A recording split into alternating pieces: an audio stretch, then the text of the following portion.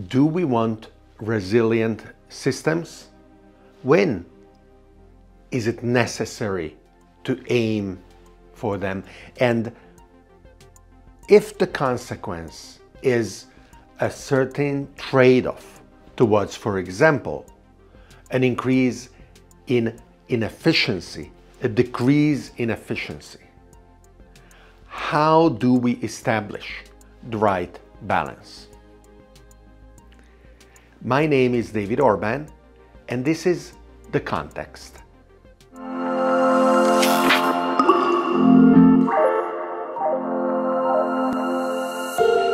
I was supposed to travel to Seoul, and then to Montreal, and then back to Europe in an around-the-world trip after 2 years, being able to visit my daughter and my middle son in Canada, and then Omicron intervened and I cannot go. The borders are once again, if not impenetrable, if you have to go through quarantine and the total stay is 2 weeks, well, it stops making sense. So we are postponing our trip to either this spring or whenever it is gonna be. We have already bought our plane tickets. So I will now call the two airlines, turns out Polish LOT and Air Mexico, that provided the tickets in this weird planning that I was able to do.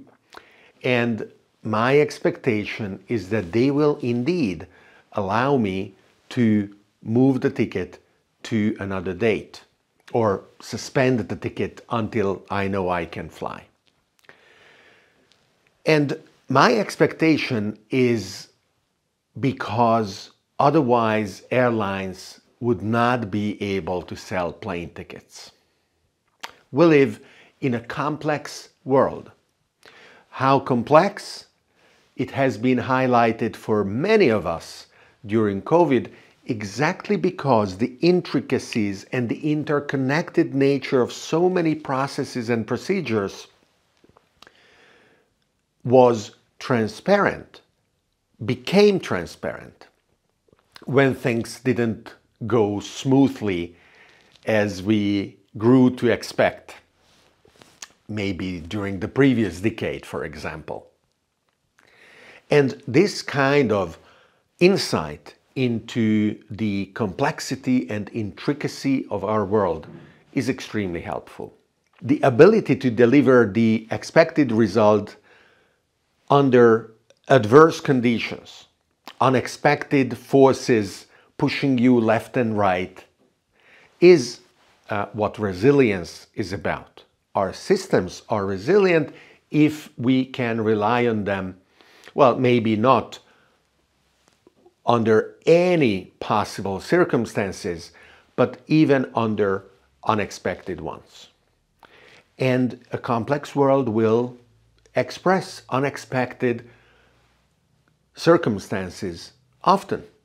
So we need resilient systems. And the resiliency comes at a cost, because you have to have a padding. You cannot just set things up in a manner that is perfectly tailored to the procedure as it works when it works best. You have to give a leeway both to the processes, the people. You have to rely on their ability to adapt or even improvise, because you enable them to keep an eye on the result, and you enable them to change the procedures, to change the rules, to be more adaptable.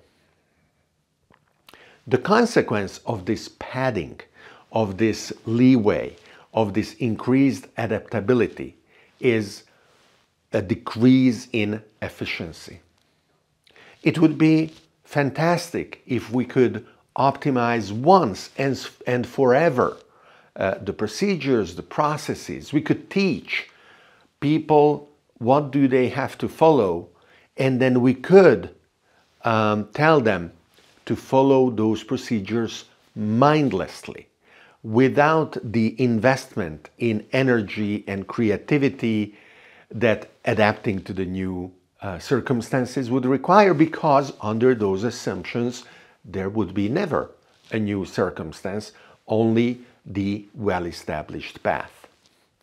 And yes, this kind of optimization is impossible. It just doesn't happen.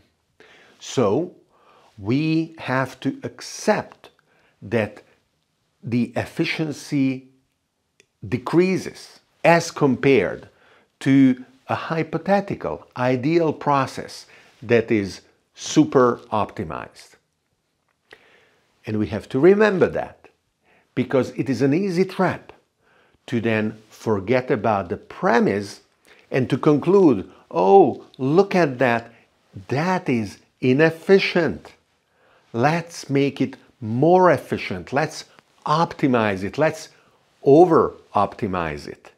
Forget about the very reason why we started in a given way, on a given path, and ended up with the resilient but relatively inefficient situation that we are in. Remembering the reasons why a process is structured in a given way is the ability to meta-judge, to meta-evaluate, and then to say, this is actually true for a certain part, but not for another part.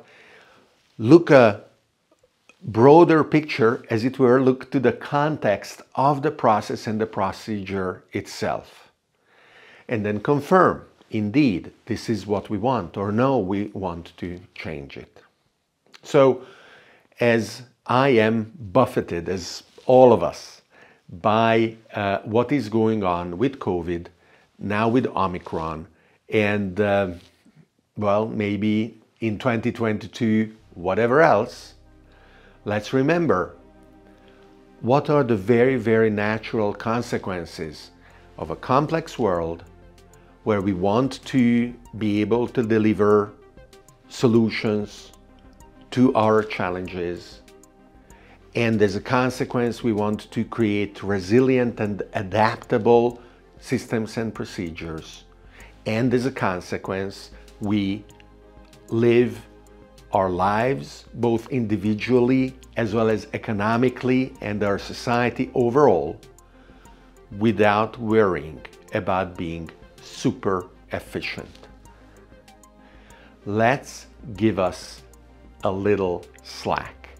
Let's give us collectively a little leeway, the benefit of doubt, and empathy and love when we are together or from afar.